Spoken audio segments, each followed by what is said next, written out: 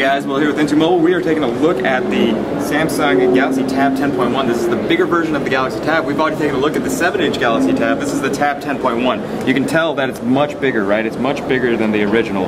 And we've taken a look at this before in Barcelona at Mobile World Congress, but the big thing that we're seeing with this 10.1 is rather than running stock Honeycomb like we saw at Mobile World Congress, you'll notice that there are all these widgets on the screen and a lot of customized UI elements like these home screen indicators, home screen pane indicators. That's because we're looking at Samsung's TouchWiz UX, and that's Samsung's customized user interface that rides on top of Honeycomb. So you get all the benefits of Honeycomb. You get you get rid of all your navigation hardware navigation buttons on the bezel, because everything's right on the screen right here. You have your home button right there. It takes you back to your home screen from no matter where you are. You've got your multitask button, so you can go through all your different switch between apps with just a simple tap of the button like so. Right, or just go right back to the home screen. And you've got your back button right here. Of course, also the notifications bar right here. You'll notice that the notifications area has also been customized.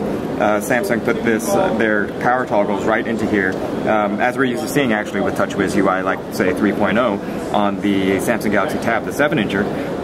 And also, what you'll notice, a couple differences are the screen rotates, and when the screen rotates, actually, all these widgets here, they reconfigure to fit the new orientation. So you'll notice these are set for the wide aspect orientation, and then they kind of reorder themselves to fit more vertically like that. And of course you've got, you can draw up the bottom, oops.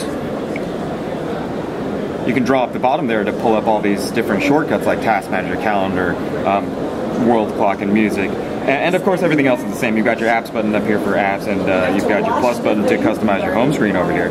So that's a quick little look at TouchWiz UX, the custom Samsung UI for Android 3.0 Honeycomb tablets like this, the Samsung Galaxy Tab 10.1.